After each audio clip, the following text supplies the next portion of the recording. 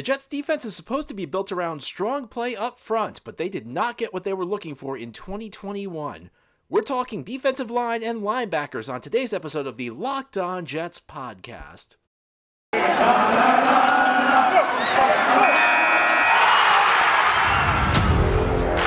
You are Locked On Jets, your daily New York Jets podcast.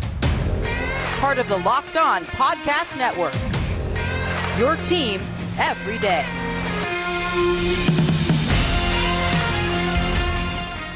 Welcome. This is the Locked On Jets podcast, part of the Locked On Podcast Network, your team every day.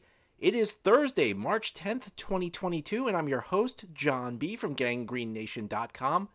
Thank you so much for making the show your first listen or your first watch every day. We are free and available on all platforms, including YouTube. If you like what you see or hear, hit the subscribe button. You'll be notified as new episodes are posted, and you'll never miss an episode. And if you're watching on YouTube and like what you see, please give this episode a thumbs up. It helps other Jets fans find Locked On Jets. Well, my fellow Jets fans, we're just a few days away from the start of free agency, and we're continuing our series today, going position by position through the Jets lineup, talking about how things went in 2021, looking forward to what the Jets may do heading into 2022.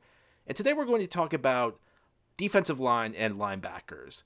And we're doing these two together because this Jets defense is really built around getting strong play up front. And I think what happens at one of these spots is going to have a big impact on the other spot. And I'll explain what I mean as we move forward through this episode. But I want to begin with the defensive line. And I think we all know that Robert Saleh values the defensive line. We saw that last offseason when the Jets poured a lot of resources into the defensive line. One of their biggest acquisitions was Carl Lawson, who was brought in to really solidify the edge role. And unfortunately, Lawson got injured during a preseason practice against the Green Bay Packers. I told this story a couple of weeks back when Michael Nania was here visiting us. I was in California at the time, the day Lawson was injured. And I was driving down, they have this highway, it's called the Pacific Coast Highway. It's some of the most beautiful scenery you will ever see in America or anywhere else. You just go down, you see these beautiful cliffs, you see the ocean. It's breathtaking scenery. It is like one of the most beautiful sights you'll ever see. I get to my hotel for the night. I have to do this interview that I volunteered to do, previewing the Jets. So I know nothing about what's happened during the day. So the first question is, well, John, obviously the big news for the Jets today is Carl Lawson suffers a season-ending injury. And I'm like, what happened here? What a Jets moment, huh? And of course the Jets lost Carl Lawson. Lawson was probably the guy they could least afford to lose because there was no other player like him on this defense. Now you look at his sack totals through his career, it's not that impressive, but this is a guy who knows how to get to the quarterback. And there's this dismissal of the ability to generate pressure. It's really important. The best sack guys in the NFL, sacks are important.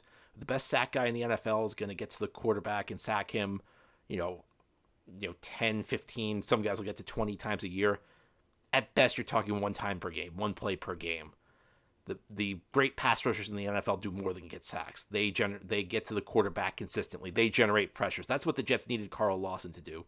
And they had no real replacement for him last year. And I think Carl Lawson could have made a big difference for this team had he been able to play last season. And the Jets really missed him, I thought. They made the deal for Shaq Lawson, which was a deal I liked at the time. To be honest with you, Shaq Lawson was a guy who kind of interested me last offseason. They got it from Houston, and it just did not really work out, even though he did have that one acrobatic interception against the eventual AFC champion Bengals. It ended up being a big play in a Jets upset, but they just could not generate much off the edge, or at least with conventional edge rushers. The Jets did have one guy who played the edge for the most part last year, John Franklin Myers, who earned himself a big extension, played very well in the early part of the season, and was kind of inconsistent. He had his moments later in the season. It's not that he was awful. I mean, I think maybe sometimes I and other people overstate his level of play, how bad it was, because there were some very good games. There was the Houston game, week 18 against Buffalo. He had a strong game. He had a couple big games against Miami. It wasn't like he was totally awful. The issue with JFM is that he was more feast or famine after he got his big payday. It wasn't a total disaster. He did have his moments. He just wasn't the consistent guy I think we were looking for. He wasn't as good as the guy who excelled so much in 2020, albeit in a different role, in a different defensive system. And he wasn't the guy who was looking so good, looking kind of like an emerging star in the early parts of the 2021 season. And John Franklin Myers is an interesting case because he played a lot defensive end this year. You'd think he's more of an interior guy. He's a bigger guy. He fits more of the defensive tackle role in the Jets system. And you use his athleticism against some guards. Maybe he can overwhelm them. But we're going to talk a little bit about the linebacker position ahead here on the Locked On Jets podcast, but I think what the Jets do at linebacker could impact what they do with John Franklin Myers. It's an interesting debate, but I think Franklin Myers, we know he's part of the solution going forward. There are guys who are part of the solution and guys who are not. I think John Franklin Myers is part of the solution. His year was very up and down. From week to week, you weren't sure what you were going to get, but this is a guy with ability. He's a good player.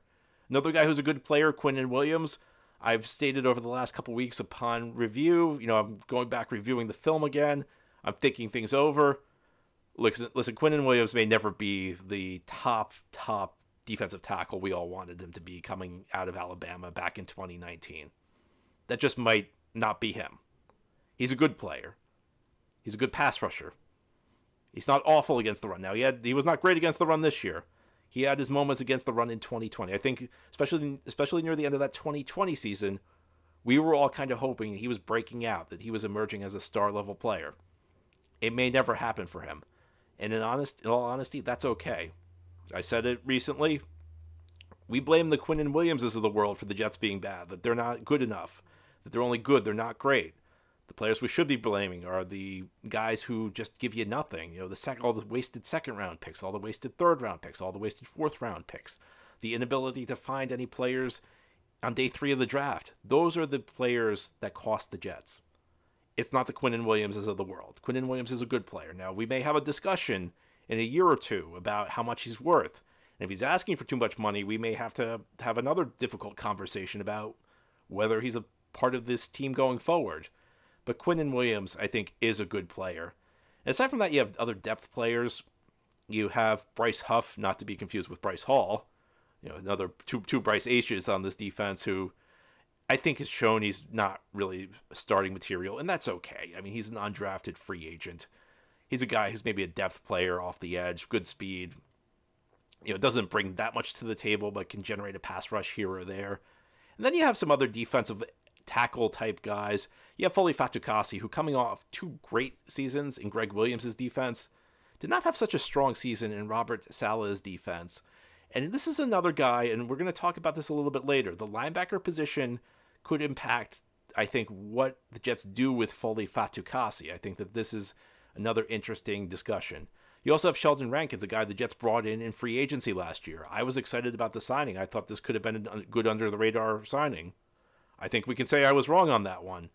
Rankins had a few moments as a pass rusher. There was one very big pressure against Tennessee in overtime, which forced the long field goal the Titans attempted that missed and gave the Jets the victory. He got a pressure on Ryan Tannehill and forced an inaccurate throw. And there were a few other moments as a pass rusher, but he was bad against the run. I mean, I think the play that will make me remember Sheldon Rankins forever was a touchdown run in the game where the Colts just gashed the Jets' run defense. I mean, there was this one touchdown run, I think it was Jonathan Taylor had, where Rankins literally got pushed all the way across the field. It was ugly, and it was kind of emblematic of the season Sheldon Rankins had. And speaking of guys who were kind of disappointments, Nathan Shepard. I mean, how many bad penalties are you going to take? The sad thing is, like, Nathan Shepard, if you watch him on a play-to-play basis, actually is not that bad, especially as like a pass rusher. Like, he actually does win his fair share of assignments. Just how many dumb penalties can a player take? Nathan Shepard tried to set the record this past season. And then you also have Kyle Phillips, who returned from injury, and he had a good rookie season in 2019. In fact, 2019, it's easy to forget this. He outplayed a third-round pick. He made the team as an undrafted free agent over a third-round pick, Ja'Kai Polite, which may not have been the greatest accomplishment in the world, but he still did it. That usually doesn't happen. You usually don't see a team keep an undrafted free agent over a third-round pick. Well, that's what Kyle Phillips did, but is he a good fit for this scheme? I don't know. And he really was unremarkable second half of the season when he returned from injury. He missed a good chunk of 2020 with an injury. He only returned the second half of this past season. So, you don't know what you're getting from him. On paper, this looked like it was going to be a very strong unit. in practice, it was a unit that underperformed. You had Carl Lawson injured. You had Shaq Lawson underperforming. You had Quinnen Williams not really building on that 2020 season where it looked like maybe he was emerging as a Pro Bowl player, and maybe he never gets there. You had John Franklin Myers, a talented player, had his moments, inconsistent. Sheldon Rankins, another guy who there were hopes for. Could this guy, reemerge, recapture that form he showed in 2018 in New Orleans when it looked like he was becoming a star? No. Just a lot of underperformance on the defensive line, or maybe if not underperformance, not the optimal level you were hoping for. So the Jets on this defensive line, there's some talent, but maybe it's not everything we hoped it would be. There are plenty of question marks heading into the 2022 season on this defensive line and plenty of options in front of them. And speaking about question marks, well, the other position we're going to talk about today has nothing but question marks. What are the Jets going to get out of their linebacker position? What did they get this year? What does it all mean going forward? We'll discuss all of this ahead here on the Locked On Jets podcast. If the Jets want to improve their record next season, they're going to have to make big moves to improve their defense in the draft and free agency. Of course, we're still a few months away from the start of NFL season and NFL games. College basketball's tournament is finally upon us, though, and from all the latest odds, contests, and player props, BetOnline.net is the #1 source for all your sports betting needs and info. BetOnline remains the best spot for all your sports scores, podcasts, and news this season. And it's not just basketball. BetOnline is your continued source for all your sports wagering information needs, including live betting and your favorite Vegas casino games. Head to the website today or use your mobile device to learn more about the trends and action. BetOnline, where the game starts. Thank you for making Locked On Jets your first listen or your first watch every day. We're free and available on all platforms, including YouTube. If you like what you see or hear, hit that subscribe button. It helps the channel out tremendously. If you're watching on YouTube, please, thumbs up. If you like this channel, helps other Jets fans find Locked On Jets. Well, today we're talking about the defensive line and the linebacker position for the New York Jets. It was a bad defense in 2021, and a lot of that goes back to what the Jets got up front because the Jets invested heavily in the front of this defense, especially at defensive line. However, I don't think that they got great play out of the linebacker position. I think that this is a pretty hotly debated topic in the fan base. Linebacker play wasn't horrible for the Jets, but I think, generally speaking, it may have been a little bit overrated. I mean, you can begin by talking about C.J. Mosley, who was voted the team MVP. Did C.J. Mosley really play at a team MVP level? Well, there were some weeks he did, especially early in the season. I think he had a very strong start to the season. There were other games, as we progressed through the season where he looked like himself. There were also some games where he played very poorly. There were plenty of times, and I think this was one of the issues with the Jets linebacker core. When they make a play, it's pretty obvious. You can see them delivering a big hit. You can see them flying to the football. On the plays where they fail, it's frequently more subtle. And I got to be honest with you, I don't notice it till the second, third time I watch when somebody fills the wrong gap and it leads to a big play, or somebody doesn't get to a runner quick enough. These are things you don't know. I don't notice them watching. So I think all of this leads into, there are some certain positions where it's obvious when you fail and it's not obvious when you succeed, like corner. In corner, you get burned for a long touchdown, everybody sees it. If you blanket a guy and force the quarterback to progress away from the guy you're covering because your coverage is so good, you don't notice it. Linebacker's kind of the opposite. Everybody notices the big hits. Everybody notices when you show range. People don't notice when you fill the wrong gap. And I think that happened frequently for C.J. Mosley this past season. I think it was kind of an up and down season. Is C.J. Mosley a bad player? No, he's a good player. Is he worth the money the Jets are paying him? No. Was he the team MVP? I mean, listen, there weren't a lot of candidates. So maybe in a weak group you could argue it. But, there were plenty of bad games in there. Plenty of bad moments. He especially, I think, had some big issues in coverage. I mean, there was a touchdown against the Eagles, against Dallas Goedert, which was ugly, and that was kind of emblematic. He's, at this point in his career, doesn't seem like a very strong coverage guy. But that's more than I can say for Jared Davis. Listen, C.J. Mosley is still a good player. Jared Davis, complete free agent bust. No other way to put it. The first player the Jets signed last offseason from another team. They got him from Detroit. They signed him on a one-year deal. There was plenty of talk that there were other teams interested. Maybe Matt Patricia misused him.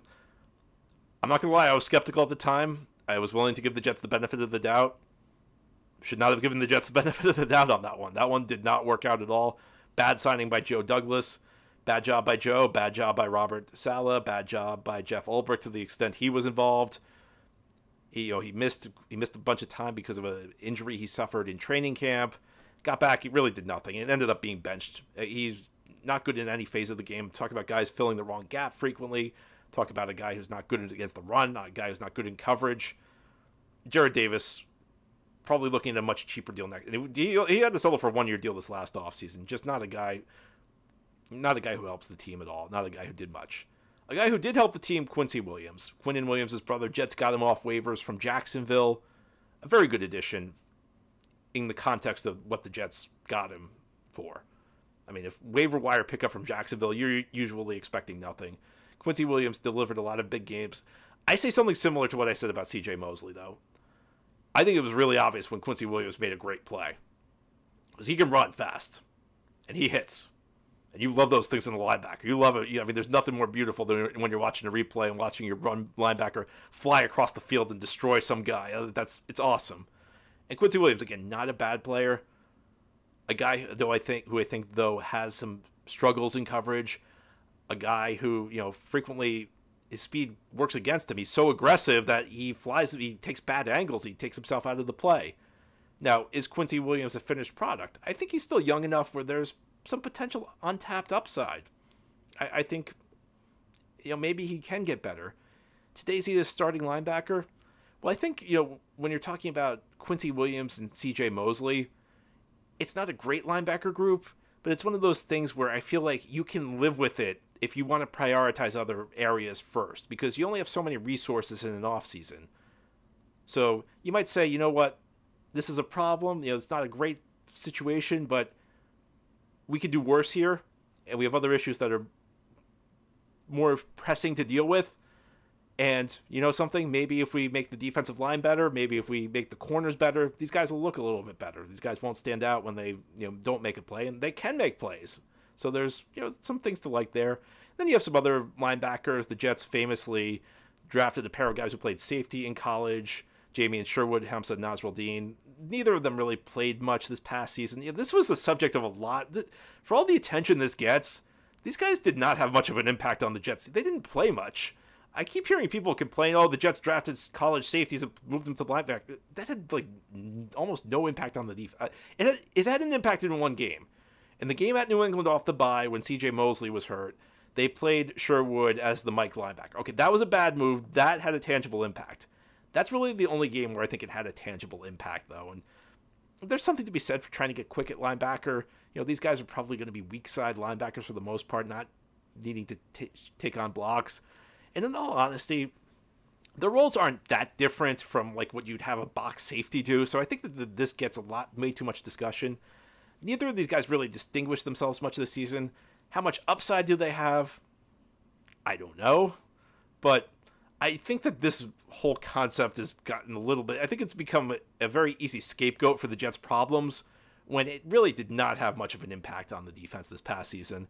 And then the last guy I'm going to mention is a guy who doesn't get a lot of attention and doesn't play linebacker a whole lot, but Del'Shawn Phillips. Great special teamer for the Jets, tied for the team lead in special teams tackles. I wrote an article about him after the first week of the season. Del'Shawn Phillips has kind of become my secret favorite player. So I would like to see Del'Shawn Phillips back, even though we're probably not going to play a linebacker role.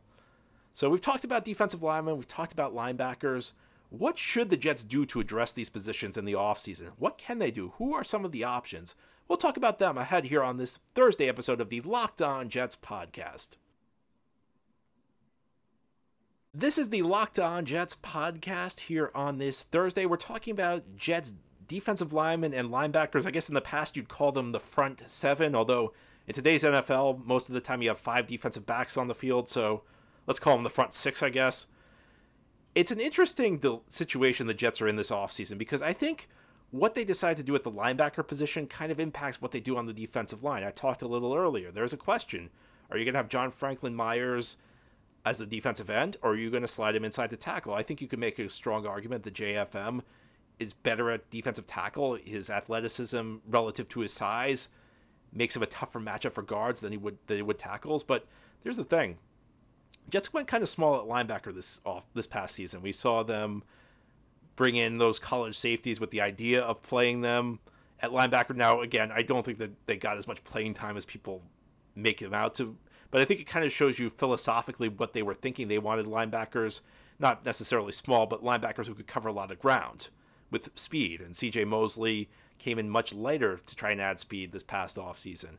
I think that plays into why John Franklin Myers was playing defensive end, because he's more the size of a traditional defensive tackle in the Jet system. He doesn't, he'd only be a defensive end in like a 3-man front, an odd man front. Jets ran a lot of more even fronts with 4 defensive linemen. But I think part of that's they wanted to get bigger on the defensive line to protect those guys. So there's a question, what do you want to do at the linebacker position? Do you want to go with the status quo? If that's the situation, you may have John Franklin Myers again at the defensive end position. And if you want bigger on the defensive line, if you want guys who are more space heaters and less penetrators, that could indicate whether or not Foley Fatukasi comes back.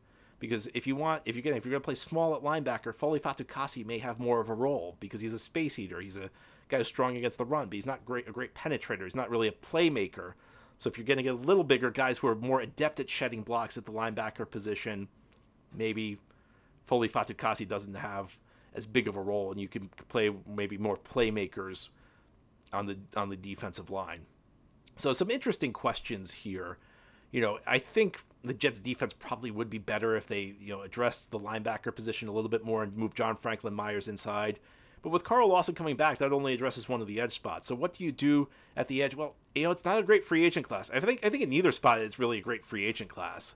So I think, you look to the draft, and, there are certainly some guys who could be available for the Jets early. It doesn't sound like Aiden Hutchinson's going to be there. I think he'd be a no-brainer pick, but it doesn't seem like anybody really thinks he's falling to the Jets at 4, much less 10. There does seem to be a lot of buzz about Kayvon Thibodeau out of Oregon.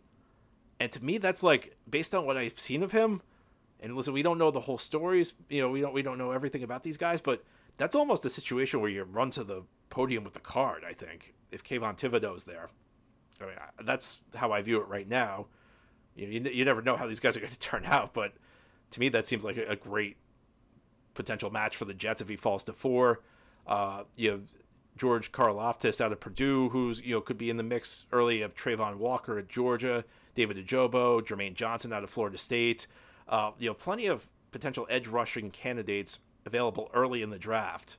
Now, you want to talk the linebacker position if the Jets want to address it. Again, it's not a great free agent class. I don't see a lot of guys who intrigue me in free agency. Now, there's the big name who's out there, Bobby Wagner, who the Seahawks just got rid of, who has some ties with Robert Saleh. I mean, I don't know what the relationship is. Saleh was in Seattle at points early in Wagner's career.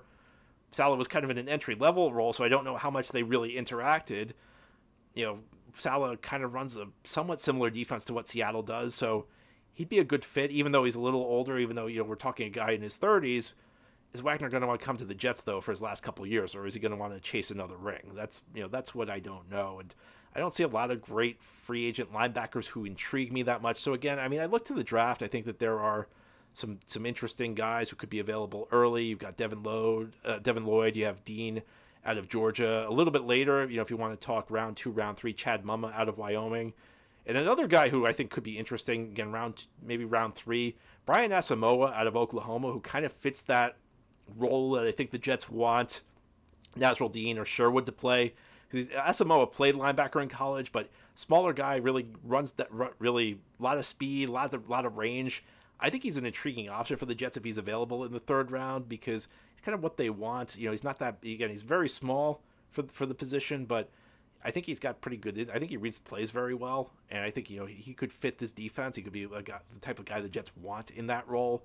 So there's lots of options. I think that these are going to be 2 spots that are going to be more addressed in the draft than they will free agency, although the Jets could prove me wrong. And this is one of the beauties of having a podcast and having a podcast on YouTube is, a week from now, the Jets may have made big moves at both spots, and I'll be seeing all these comments about how poorly this aged, which would be funny.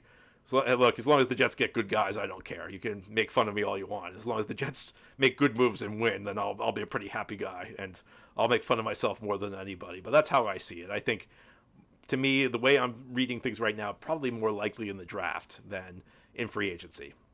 Time will tell, though. That's all for today's show, however. This has been the Locked On Jets podcast. It's part of the Locked On Podcast Network. As always, if you enjoy the show, subscribe to it and leave it a good review. Have a great Thursday, everybody. We'll be back tomorrow to close out the week.